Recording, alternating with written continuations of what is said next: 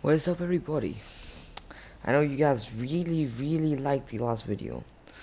So this video is gonna be another glitch video for you guys. This one is gonna be quite special, quite cool, quite fun to use actually. You can use it in actual games. It actually cannot get you banned, but I don't know why people asked for the last portal, the Wraith Infinite Phase video. You guys really loved the last video, so I was like, why not? Let's make another one. So all you have to get for this glitch, you just need to have caustic, which I know most of you will have. I mean, almost all of you will have. It's like 99.999% of people will have that's watching this video. Well, yep. So you have to look directly down, and then in front a bit, so you can kind of see what is in the gas trap, kind of not see at the same time, and you basically can launch it, and you have to walk forward a bit. You see, it just disappeared. So you get so you can launch your gas traps just like that. And yeah, you can mess around with this in real games. This is easy as hell. I don't know why this is not patched. Oh my goodness. Well, get out of here. This is really fun to mess with your friends and stuff. So the longer you stay in the gas traps, the bigger the or the more powerful the gas trap launch will be.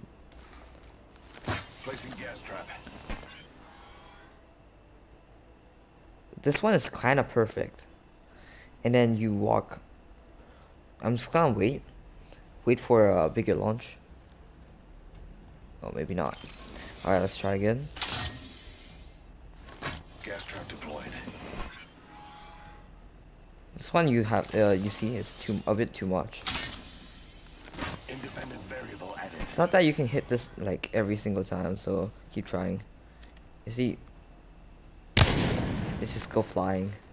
So make sure you use this, do this mostly on a flat surface, so it wouldn't get stuck on these like curvature.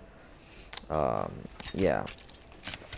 Well, it's really fun to use this glitch in game as well. It wouldn't get you banned. I don't know why you guys asked for the from the last video for the infinite phase glitch. Well, if you guys like this video, please subscribe and make sure you open the notification bell so you don't miss any of these glitches as soon as I post them. And like now the Wraith infinite phasing glitch is patched, but the what do you call it?